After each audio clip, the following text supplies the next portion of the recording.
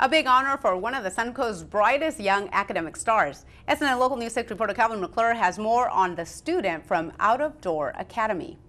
Driven by her love of science and her cousin's diagnosis of breast cancer, 17-year-old Brittany Wagner set out on a 2-year project, developing an artificial intelligence program that could provide a cheaper and less invasive method of detecting malignant breast tumors.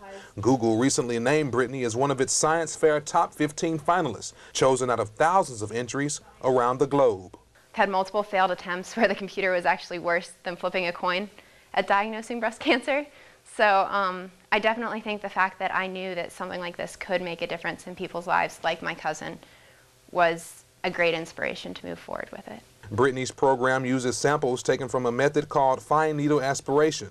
Characteristics of the samples are then entered into her program, which she says can detect malignant tumors with 99% accuracy. My program considers these inputs, converts them to binary, which is a system of ones and zeros.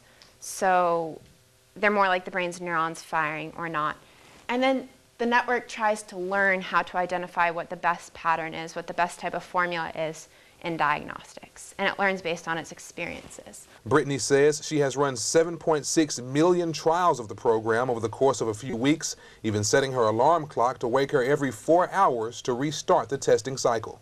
Getting up in the middle of the night, which at first was hard for me to approve, because I wanted her to get the sleep and to do well in other things, but she explained how important it was to run the tests every 4 hours, and she's proven that it was successful. Needless to say, ODA is proud of their star student.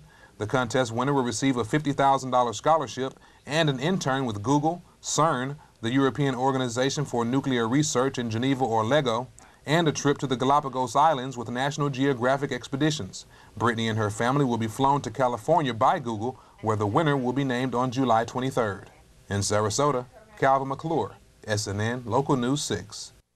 Brittany says that if she wins the $50,000 grand prize, it would go, of course, towards the college of her choice.